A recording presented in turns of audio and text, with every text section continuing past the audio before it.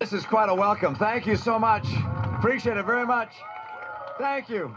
Congressman Schock and thank you. President Glasser, thank you. I have my campaign chairman here. I hope you know your state treasurer, Dan Rutherford, Republican statewide elected. Thank you, my friend, right here. Thank you. And thank you to the Republican Club at Bradley College for turning out a few people. We put down enough seats for the people who RSVP'd. Thank you. We have a few extras. So I'm going to say a few words, more than a few, and then I'm going to turn to you for questions you may have. We'll start with the people sitting down. If we have some more time, we'll go to those that are standing up. But just a few thoughts. This is not something I expected to do.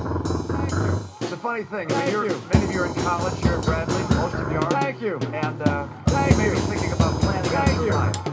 My experience is, your life will move in ways you never would have imagined. In my own career, I thought I was going to be an automobile guy. I thought I was going to be working in a car company like my dad had. After my first year of graduate school, I went to work for a summer job at Chrysler, thinking that might be the path of my life. Instead, an entirely different course in my life.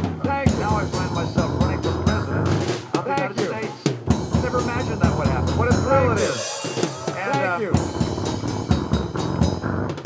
And it's been exciting to see people across the country and recognize, and when told that gasoline prices had jumped, he said he'd rather see them go up gradually.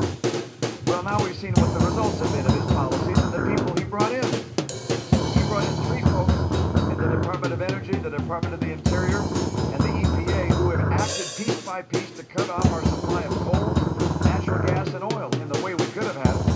And as a result, we're seeing consequences today where hundreds of billions of dollars leave our economy and go to the economies of other nations, some of whom don't like us very well.